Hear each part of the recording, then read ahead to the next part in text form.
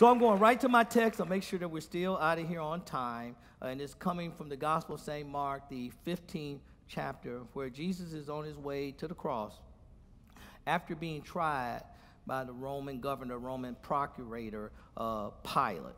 So in Mark chapter 15, and I'm reading for those who are sharing on television with me, the 21st verse, Mark 15. A certain man from Cyrene, Simon, the father of Alexander and Rufus, was passing by on his way in from the country, and they forced him to carry the cross. They brought Jesus to the place called Golgotha, which means the place of the skull. Then they offered him wine mixed with myrrh, but he did not take it. And they crucified him. Dividing up his clothes, they cast lots to see what each would get. It was 9 in the morning when they crucified him. The written notice of the charge against him read, "The King of the Jews." And all of God's people said, and for those you sharing on television, thank you again for being with me almost every week. My subject today is carrying the burden of others.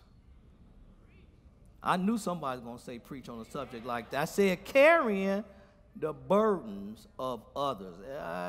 Don't you feel the spirit in this before I even say anything? So let someone say, Holy Ghost, talk to me, Holy Ghost. And Holy Ghost, talk to someone I'm carrying the burden for too. Talk to them too, Holy Ghost. As God, the Christ needed nothing from man. He even said in the Word of God in Psalms, it says, if I need anything from you, I wouldn't even ask you. But remember, Jesus Christ, all God, and at the same time, all.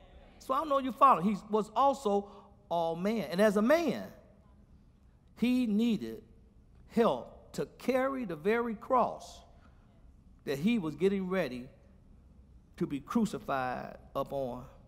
He needed help to get it to Golgotha, the place of the skull, just outside Jerusalem, because they did not crucify people in Jerusalem. Most of you here today and sharing with me on television know what it feels like to be exhausted. And I'm learning something. Turned 67 on yesterday. I'm learning something. And I do again want to thank all of you for your cars, telephones. I had all kind of faces. I'm not on Facebook because my daughter said, will you look at all this? Hundreds of people just wishing me happy birthday. Thank you so much. But I'm learning something. As I get older, I get tired faster. I know how some of you are. I'm still the kid. No, you the old kid. You got to get your rest. And even young people get exhausted. It's a very fast-paced world in which we live today.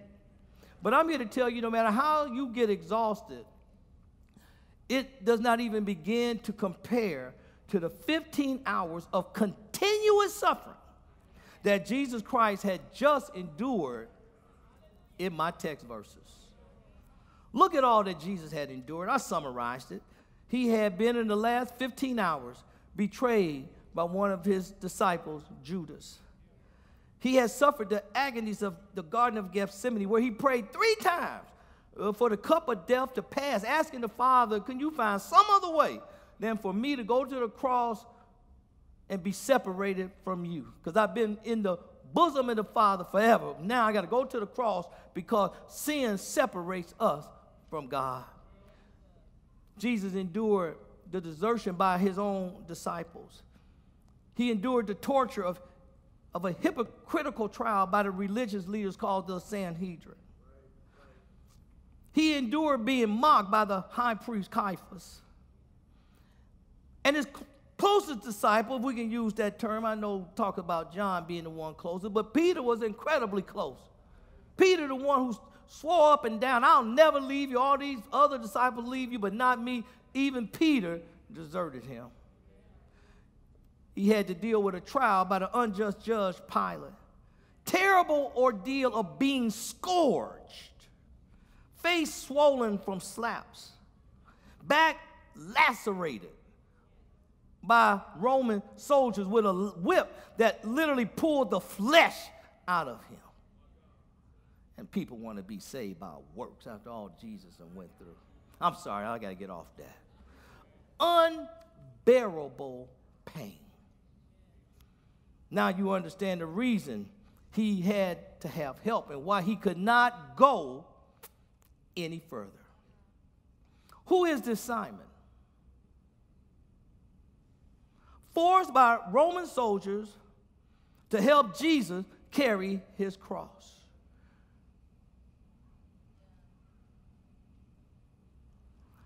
Simon was a Cyrenian from Cyrene, which is modern-day Egypt. Many Bible scholars believe he was a proselyte to the Jewish faith.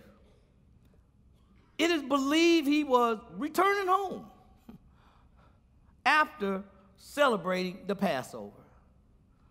By taking up Jesus' cross, this black Jew became the first person to fulfill the requirements that Jesus gives us in Matthew 16 and 24, which I'm reading now. Before he went to the cross, Jesus said to his disciples, whoever wants to be my disciple must what? Deny themselves, take up their cross, and what? The first one to do that is a black man. The first lesson we learn from this story of Simon carrying Jesus' cross, and for those who are guests, we do hashtags throughout the sermon that you can use your phone, take a picture of, and send them out, and they go out by the hundreds every week. It's a form of witness and testimony. This first hashtag says, to help others, you often have to change your plans. I'm going to get a couple old school saints that go like this. You know you're right. To help others, you often have to change your plans. Simon was minding his own business on his way home, and he is not asked, he's forced into this service. Now he must help carry Jesus' cross, someone else's burden. Oh, I'm going to get all up in y'all houses today. Tell your neighbor, say, been there, done that. Or am there, doing that now. Come on and help a pastor out up in here. The Bible teaches really that there are three types of burdens that are weights or pressures in life. The first is a person having to bear their own burden. The Bible gives us that in Galatians chapter 6, verse 5. And as those of you who are watching on television, you know already, I'm very biblical in what I bring you. I don't bring you a lot of conjecture. I go to the Word. Now, note what Paul says in Galatians 6 and 5. He says, each one should what? Carry their what? There's some things in life, no matter how much you want to, you have to share it and deal with it yourself. All of us know it. I'm just stating what you already know.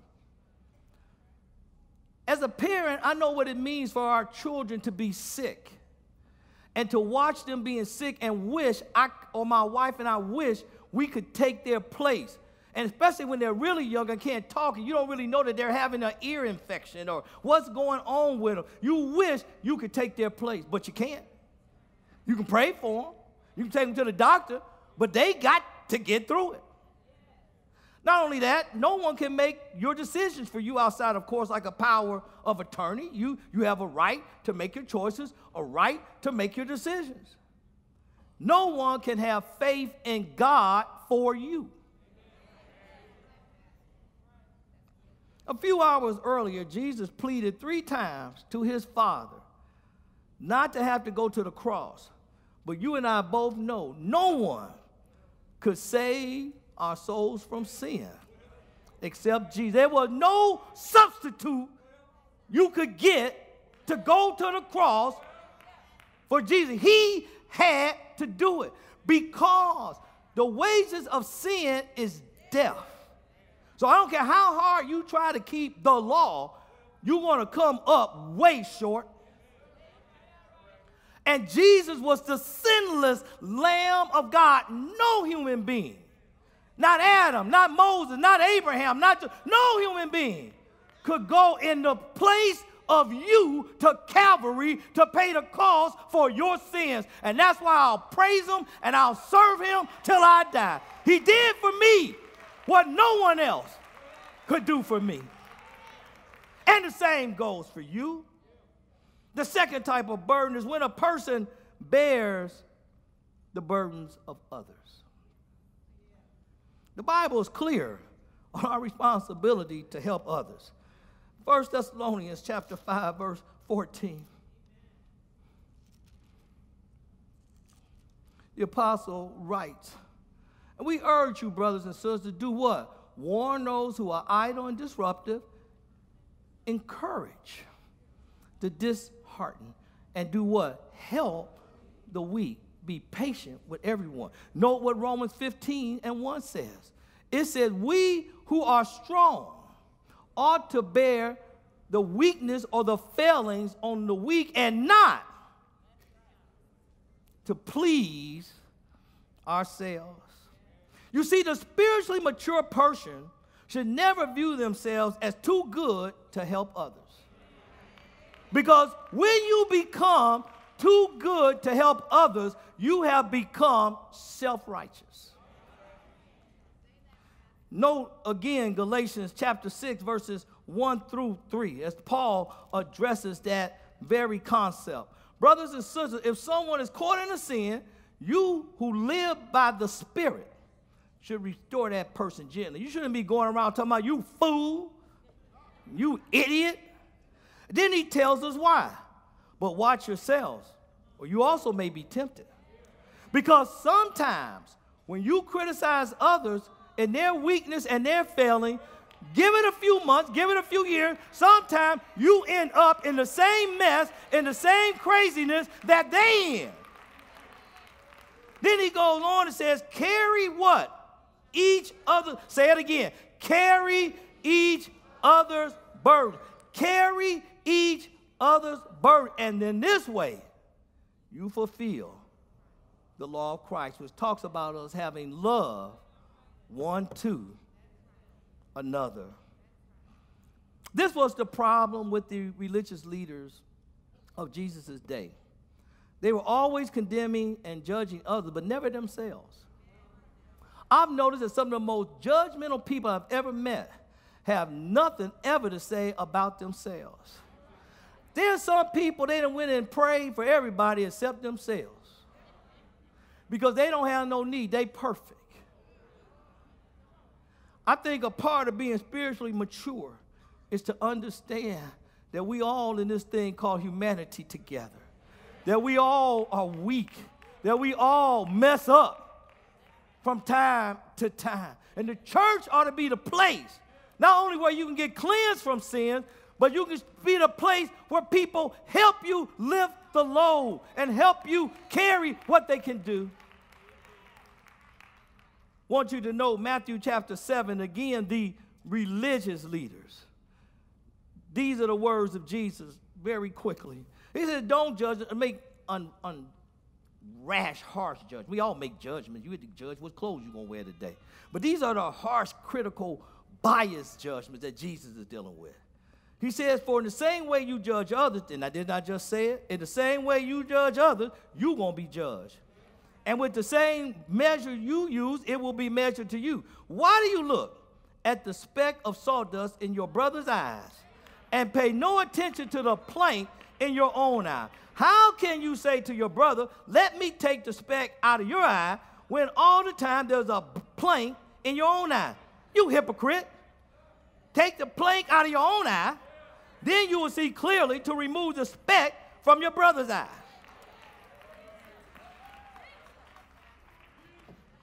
I brought with me some sawdust in here. Let me see if I can get a little of it out. And as I was reading and preparing my sermon, something hit me. See, there's the sawdust. Now, some translations say it's like a splinter. But, you know, you're going to go to the eye doctor if you got this baby up in you. If you got something like this. But most of us have, how many have had something in their eye?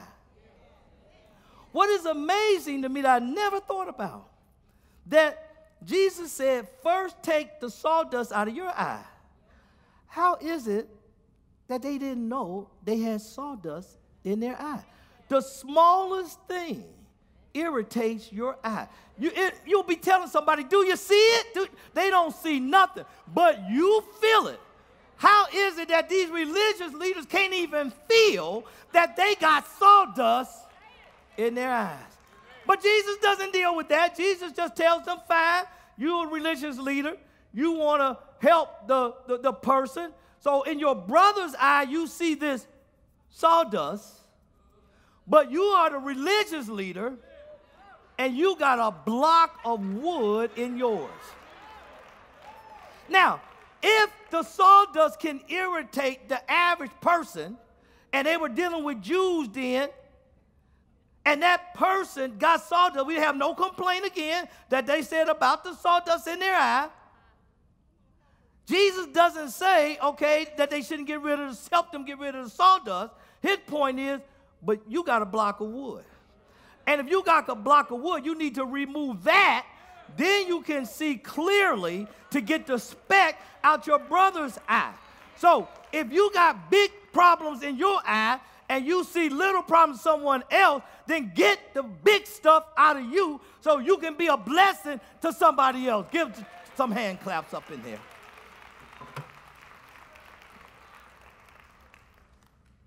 Whenever we make ourselves better than others, instead of helping others, we isolate ourselves. Our president,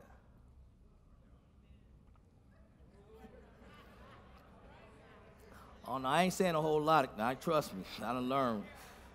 After my Donald Trump man's a month and a half ago, I'm cool. I'm straight.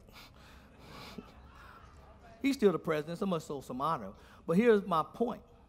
He has adopted a policy, as most of you know, a policy that played, I personally believe, a key role in him getting elected. Well, what was that? That America isolates itself from everyone else. It's called isolationism. He's teaching to deal with all these external threats, we need to build walls. We don't deal with nobody else. We just stay in our own little world and tough on everybody else. But I'm here to tell you, I've learned that we must build bridges, not walls. If we are to be a blessing to others, we must find ways to connect people, to help people. Anybody can build a wall and separate yourself. It takes love and concern and empathy to build a bridge and reach out to somebody. The reality is that there are times in everyone's life when they need help to make it. How dare we refuse to help others? When if all of us would have any measure of humility, there were times when others stepped in and helped us.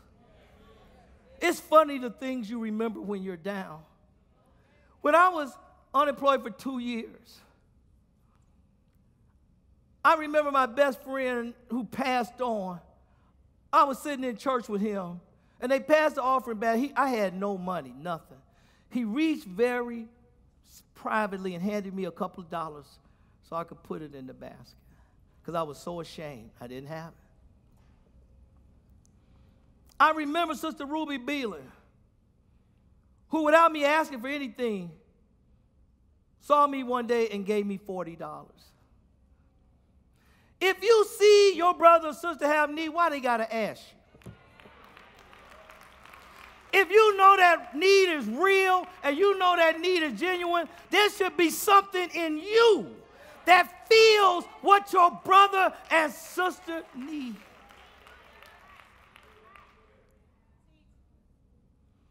Many of you And I say this to your commendation. Many of you have saved your families. Literally. There was job loss. You gave extended family members and immediate family members loans. Loans that you will never see again.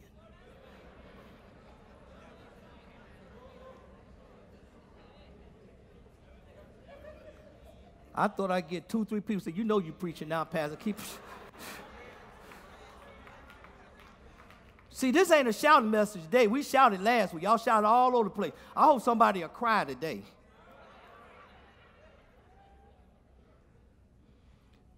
Many of you saved your families. They lost their home. You took them in your house. And your house has never been the same again.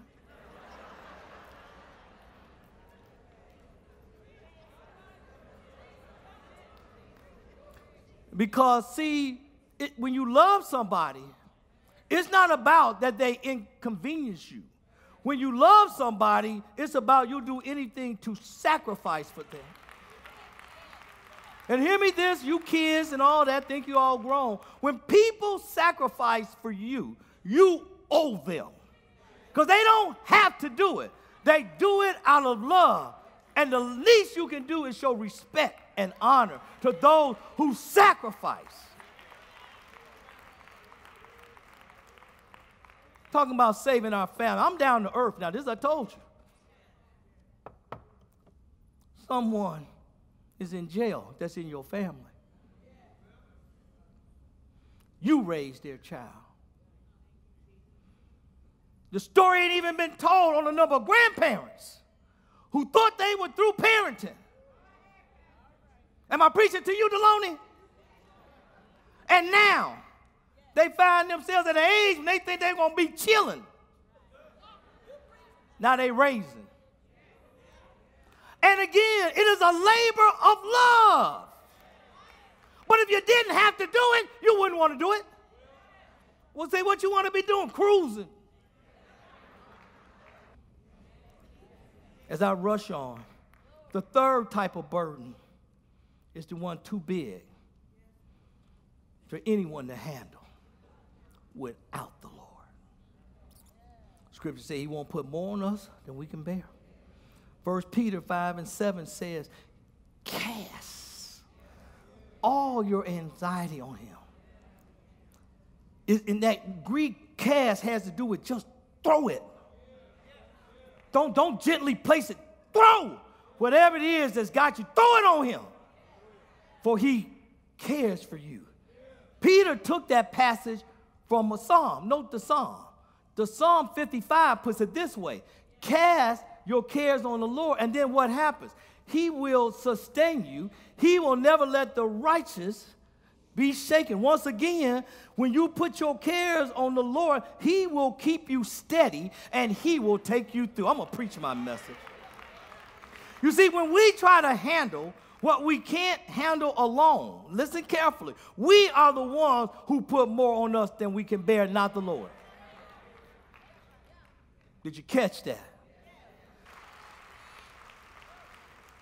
And if you think you're too big, as I wrap up, to get some help, don't forget the same Jesus who helps us is the same Jesus who needed help carrying his cross. Check that out. Jesus didn't look at Simon and say, I'm the Son of God. You don't help me, I'll help you.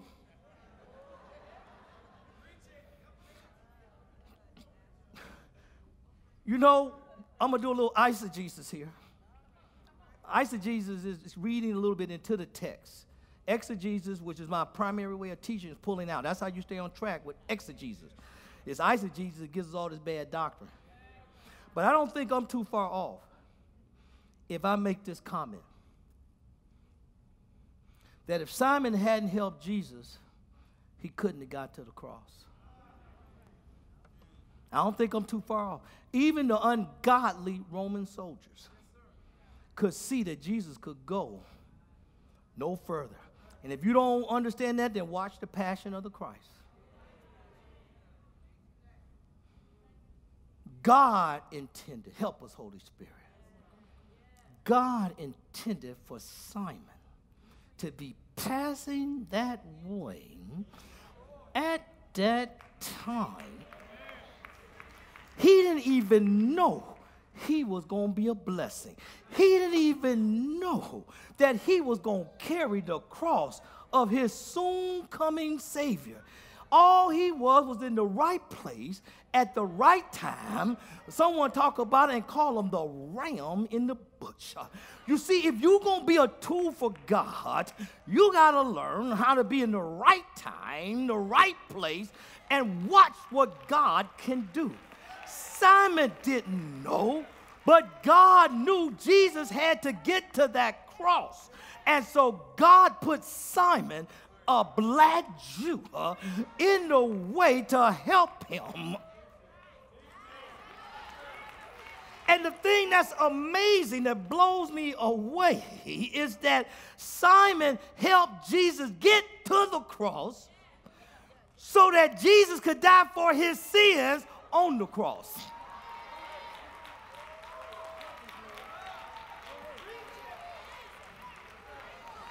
Yeah, Simon helped him get to the cross so that Jesus could die on the cross for Simon's sins and your sins and mine. I want 5, 10 praisers to lift him up. Ikala.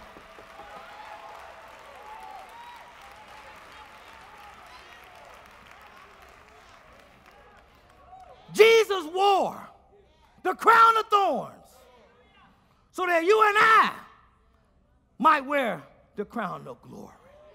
Do you hear me? Jesus wore the crown of thorns so that you and I